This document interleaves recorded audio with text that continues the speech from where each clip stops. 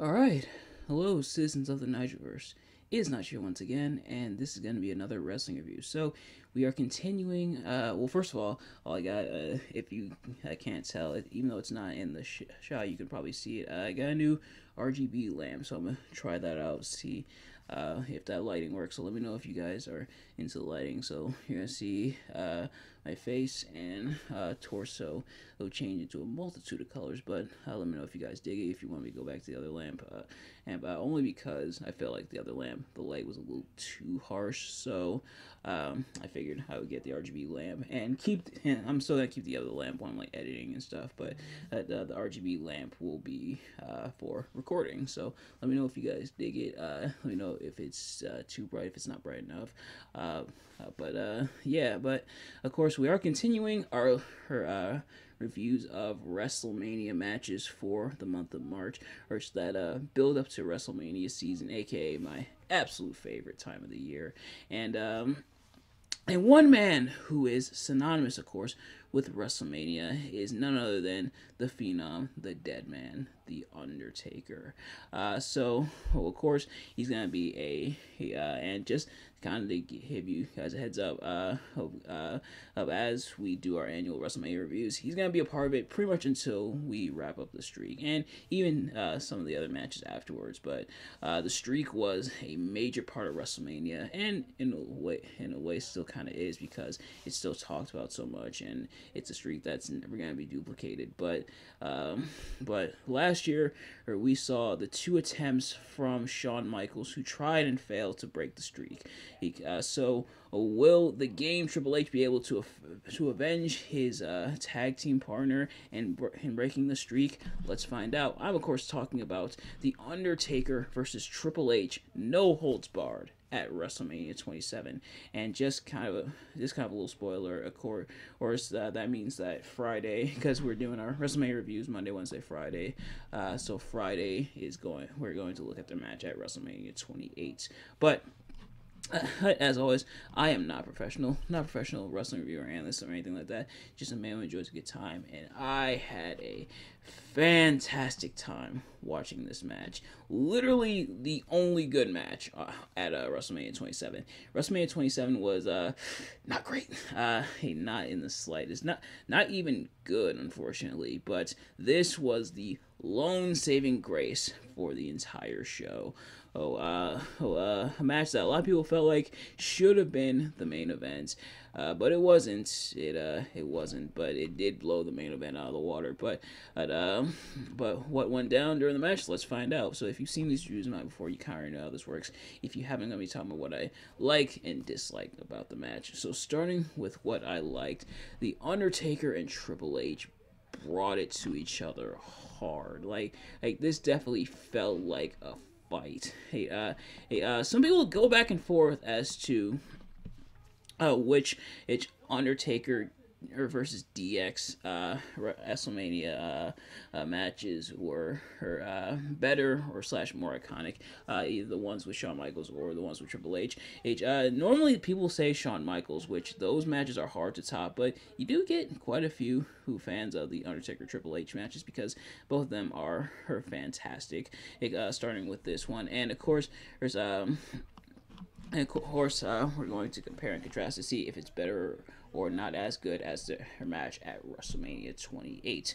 But as for this match, these two definitely battle each other, going almost all around on the ring to the ringside area, even taking out the coal mine in the process. You know, the little box that heel Michael Cole had when he did commentary. They even took that out, which already makes this match of the night. Might even make it match of the century based off of that. But yeah, so just absolutely, just that big fight feel.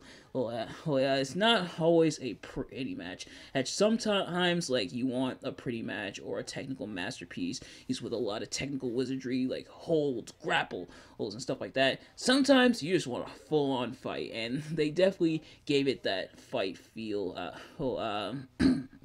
he'll the fight feel happen between Triple H and the Undertaker, or they definitely had that big fight feel, to a point where he even gave us not only one but two of the all-time streak possibly ending slash continuing in moments. Of course, Undertaker would go on to win the match, but Undertaker nailing Triple H with a tombstone on but Triple H kicking out.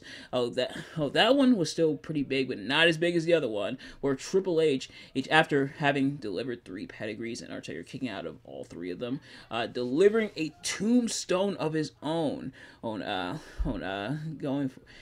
for the 3, but Undertaker powering out, and you could literally see. Well, first of all, when Triple H goes for the tombstone, like the crowd lights up because they know he's going for it. Like they get electric for it and everything. So they know Triple H is about to nail Undertaker with the tombstone, his own move. It very rarely, it's happened, but very rarely have matches ended with by someone beating their opponent with their own move. But here it was pretty close. Like the crowd thought it was over. Like the 1, the 2, and then the kick out. Like the just like shock of the crowd that wasn't it. It like like in hindsight you might be like, oh, of course it wasn't it. You know that you rarely get beat with your own move, and I'm sure Undertaker knows how to kick out of his own move. But at the same time, when that hit, the crowd reaction, the crowd just lost it. And Undertaker ultimately putting Triple H away with the Hell's Gate. And the last moments, like that tenseness in the last moments of the match, where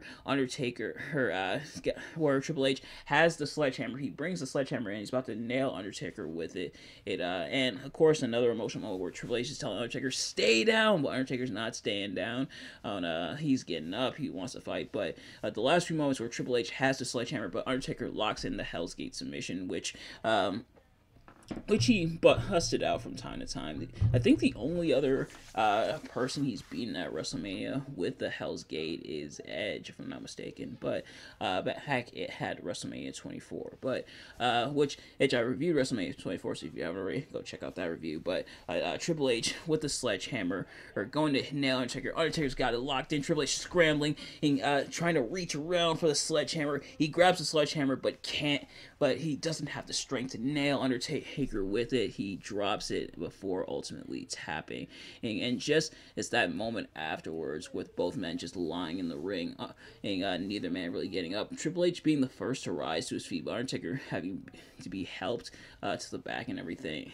But still retaining his streak, still having the 19-0 streak. It was 19-0 at this time, but well, technically it was 18-0 going into the match, and then upon Undertaker winning, that's when it became 19-0. But yeah, just a phenomenal match, and a match that absolutely should have been the main event. Like the fact that this wasn't the main event, but The Miz and John Cena was, the joke pretty much writes itself, unfortunately, because in a lot of ways, WrestleMania 27 kind of was a joke.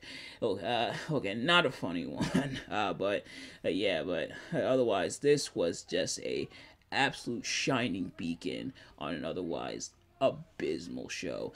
If I had to find something to nitpick in this match, there were a couple moments where the referee had to kind of pull because the other person wanted kicked out in time, so the referee kind of a little slow to make sure that the other person kicks out, which does kind of take you out of it, but that is just a minuscule nitpick in the grand scheme of things. Still a fantastic match. Go check out this match, and then go check out the Undertaker and Triple H's match at WrestleMania 28, which we will also review, and we will review that next time here on the channel. But nevertheless, that is going to do it for this review. Thank you all so much for watching. Hope you enjoyed. If you did, please do me a favor, like, comment, subscribe, share with your friends, and turn on post notifications so you know every time I upload videos, so you can see as soon as it drops. And let me know in the comments what your thoughts on, your thoughts on the lighting, but also the match, my review of the match. Do you agree, disagree? Do you like the match? Let me know. But thank you all so much for watching, and I'll see you guys later. Peace.